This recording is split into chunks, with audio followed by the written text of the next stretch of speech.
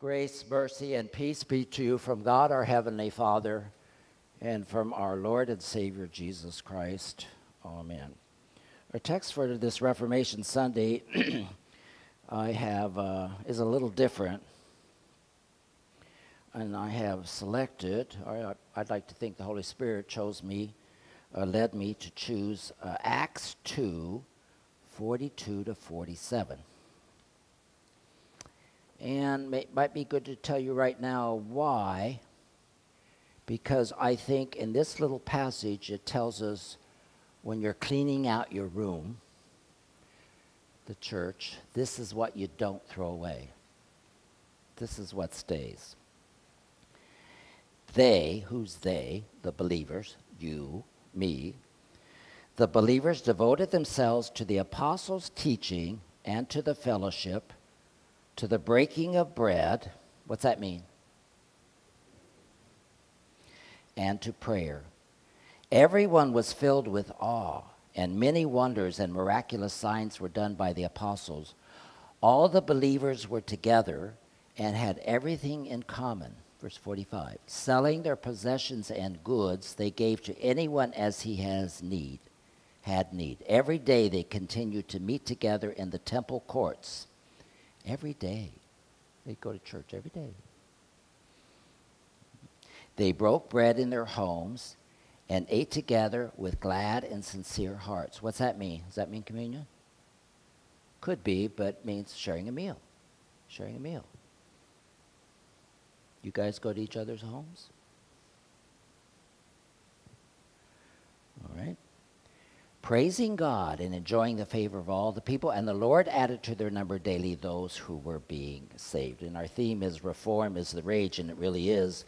If you listen to the news at all in this campaign season, can you believe we have 13 more months of this? I heard this week Canada had an election and their campaign season was 11 weeks short. Let's all move to Canada. Okay. But seriously, the word reform is used a lot in the United States, and when politics is being talked, and reform this, reform that. I wrote a kind of little list. Immigration reform, that's been around for a while. Judicial reform.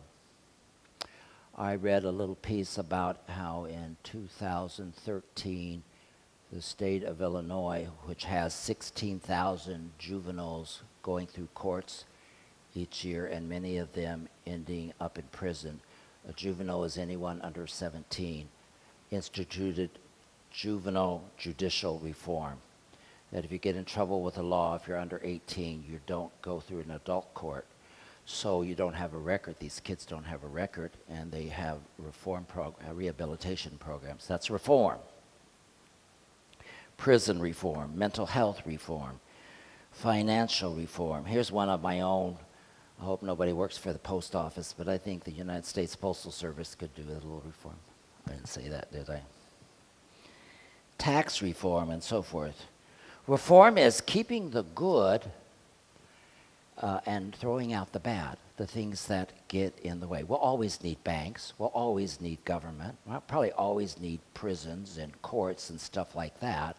But sometimes it kind of deteriorates, so you need to have a reform. So there's a lot of that. Maybe on a more familiar basis is you look at your house and you say, I'm going to change the furniture, right? So she announces to you, Sid, like today, this week, we're going to change the furniture. I want this over there and that over there, and this couch is old. We're going to go buy a new one. That would be reform. And Sid loves reforms like that, right? But you get the idea. You don't throw away the house. You just rearrange it. And you showcase what's important. And you keep what's usable. And if something is old and out of date, you would consider getting something new. Here's something important to remember, that reform is not conform. You don't conform, but you reform it, you refresh it. Reform is not transform. There's a lot of talk in church today and about discipleship is that we need to be transformed. I think that's true, but you don't need to be a new person. You are who you are, but there might be some reforms that you need in your walk in life. You know, be kinder to people. Be more forgiving. Be more patient with your spouse. Be gentler with your children. You're not going to get new children, but the ones you have, you're going to reform and relate to them differently. Reform is not also revolt or rebellion, but it's keeping the good and throwing away the bad. Luther's principle, he was a reformer of the church, was not to throw out the church and start a new one. There's a lot of misconceptions about that. But God used his servant Luther to reform the church. And Luther's guiding principle was anything that keeps you close to Christ, you keep. If a clergyman wearing a robe keeps you close to Christ, and I'd like to think it does, I don't wear this robe to set myself off. I wear a white robe to cover my sinfulness. You don't see Gary the sinner, you see Gary the servant of God. We light candles because we think of John chapter 1, I think, or in John, Jesus is the light of the world. We have stained glass windows because the same principle, because the light coming through these beautiful colored windows or non-colored windows, have windows, reminds us that Jesus is the light of the world. We have music. Might be time to do some contemporary music, but we have music because the joy of the resurrection and of our hope of going to heaven because of Christ's perfect life, his death on the cross, and his glorious resurrection gives us joy. And we want to express our joy to God, give him praises for forgiveness of sins and the hope that we have in us. So reform is the rage. Let me just read you one little story before we get to the text. This is reform about mental health. It's called Anne's story. Just to embellish this a little bit, to give you the idea. You keep what's good, but you throw out what's bad. Hello, my name is Ann Foley, and this is my story in the mental health services. I first was referred to the mental health services in Wexford, wherever that is, 16 years ago. Was diagnosed with depression and was hospitalized for 3 months. I was on a lot of medications that were to define my life for the next 10 years. 5 years ago, I was hospitalized again for a short time, but this time things were different, reformed. I was referred to the local mental health center, Maryville, in my town. Here I was looked at as a whole person, not just my illness. Oh, that's different. A whole person. With the help of the team, I was able to reduce my medication. I was lucky in that at this time, new treatment plans were being devised to treat people with mental health issues. It says new. Not necessarily all medication, but something new. Reform, which included a care plan where the whole team treating your GP, I assume that's general practitioner, and yourself were involved in making up your treatment plan. I now have a key worker, Helen, who oversees my case, and is my first point of contact and the person I'd see most often. So reading between the lines, I see Anne has a different kind of therapy. When things go bad and she sinks in depression or has an anxiety attack or whatever it is, instead of going to the medicine cabinet, she calls up Helen. The team in Maryville became my lifeline and gave me the belief that I could lead a normal life and still recover from depression. The first 10 years after my original diagnosis went by in a haze where I was locked away inside of myself, living but not living fully. Maryville and the town and Helen changed all that along with a lot of work on my part. I started to live again. I got back into education, started to set goals and achieve them, started enjoying my life, my children, my new grandchildren, my family, my brothers and sisters, nieces and nephews, and my friends. My key worker makes time for me if I need her. She would often recognize I was unwell before I would. I've learned how to deal with my thoughts and how to change negative thinking and thoughts into positive ones. You may ask, how do I know that Maryville and the team there have helped me in this positive way? The answer is when I heard my granddaughter ask my daughter a couple years ago, why is Nanny? able to play with me now where she could not before. And my daughter told her, because Nanny was sick, and when you were born and when you were younger, but now she is better, so she's able to play with you. And when my sister tells everyone that I am her hero, excuse me, because for 10 years I was lost to my family, but have found my way back, I'm exhilarated. And when my friends know I am someone they can call if they need a shoulder to lean on, I know I'm getting better. And when people like Mental Health Reform or Shine ask me to give interviews or volunteer to spread awareness, I do that. I now advocate for reform in the mental health services to continue. I am a spokesperson for those kind of changes. This is Reformation Sunday. We celebrate an event which happened, by the way, in 2 years. 2017 will be the 500th anniversary of the Reformation of the church, where Luther said, he saw the abuses of the church, and he says, these indulgences are getting in the way of people seeing Jesus. The fact that Bibles are locked away from the lay people and in a language they can't read gets in the way of Jesus. So he threw out what got in the way of Jesus, and he kept what keeps you closer to Jesus. Really important.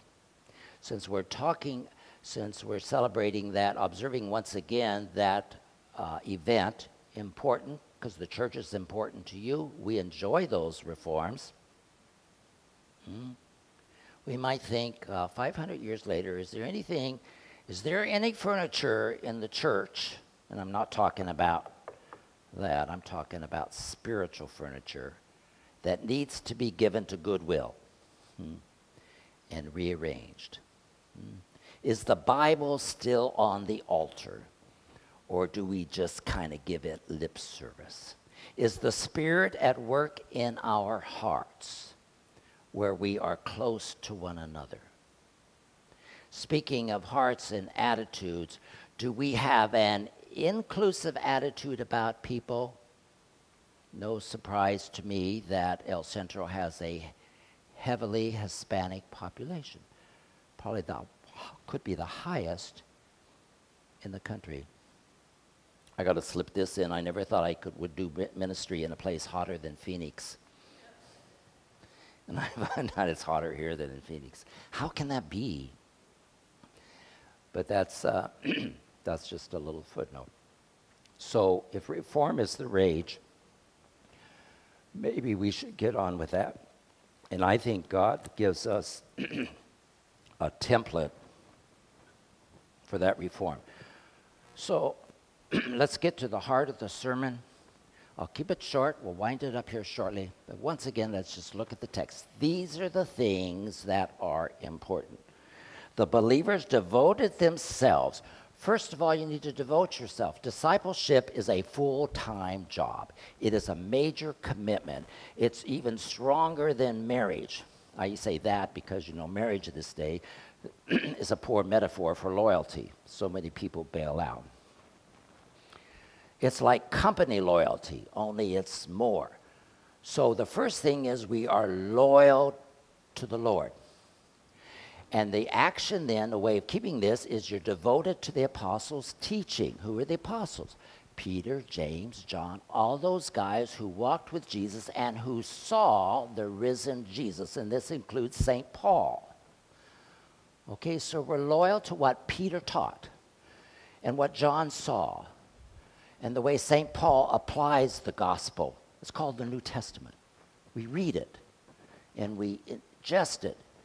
And I heard a sermon a couple weeks ago. Here's just a little example. When St. Paul says, Christians don't take each other to court, he's serious. And he's saying, Gary, he's saying, you, even if a fellow believer hurts you so bad and does something unjust to you, you don't take him to court because you're family. Okay, so we devote ourselves to those kinds of teaching.